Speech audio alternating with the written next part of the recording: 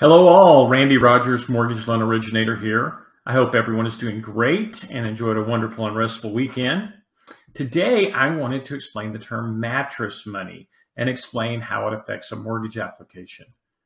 Putting it simply, mattress money is money that you keep outside of a financial institution. It doesn't literally have to be under your Tempur-Pedic. It's just not in a bank or savings and loan or other financial organization. Maybe you work a job such as a restaurant server, house cleaner, or home handyman, and deal in a large number of cash transactions, but you keep those in a safe place at home rather than in a checking account. This is mattress money.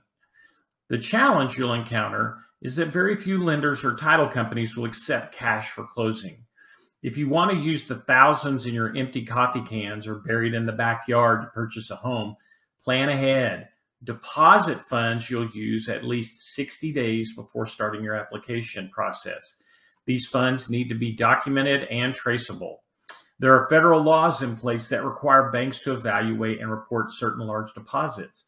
The purpose of these laws is to protect against money laundering and identify potentially illegal activities. Such deposits have to be seasoned, meaning they must be in an account for enough time to verify their legitimacy. If a buyer deposits an unusually large sum in the bank a week before closing, these funds won't be usable for a down payment or closing costs, which can delay a closing. As another benefit, you might even earn a few bucks in interest. Alternately, consider using these funds to pay off debts and reduce your debt to income ratios in preparation for buying that home. As always, if you are purchasing a home in the great state of Texas, I would be honored to be your lender.